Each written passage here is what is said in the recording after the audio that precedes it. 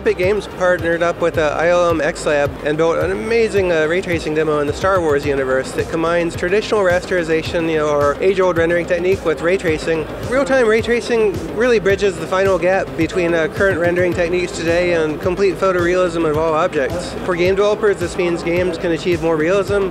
For architects, that means you can have a completely realistic rendering in real time of a building or a scene, and for movies it means it's about to become possible in real time at 60 frames a second. So it's going to be really transformational and move movie pipelines away from offline to real time, and game engines are at the center of the pipeline.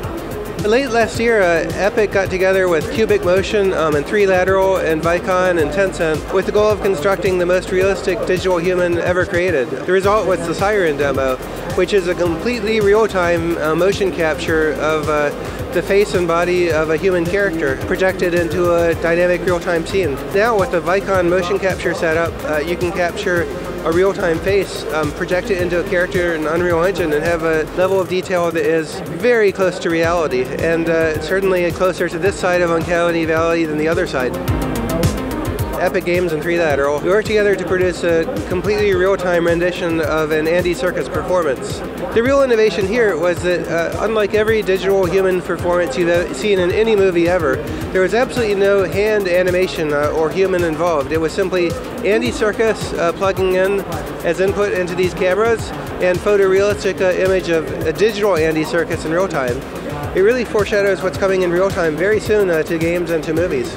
The final gap between mobile gaming and PC and console has been bridged. Fortnite's the first complete example of this, where we have a single game shipping on PC, Mac, PlayStation, and Xbox, and iOS, and soon Android, which is a single unified game experience across all devices. It's one game, and in fact, you can play in this game with your friends across multiple platforms all at once. It's completely transforming mobile gaming. In fact, we looked at the iOS top 10 charts yesterday morning, and top 2 games are Fortnite and PUBG Mobile.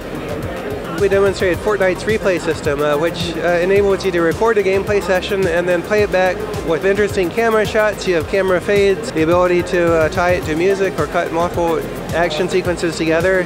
Twitch streaming started out as gamers watching other gamers play games so they could learn, but it's really evolved into a new form of entertainment. And the best streamers and content creators are truly entertainers at their heart. And this will give them a new repertoire of tools which they can use to create amazing experiences that engage their audience.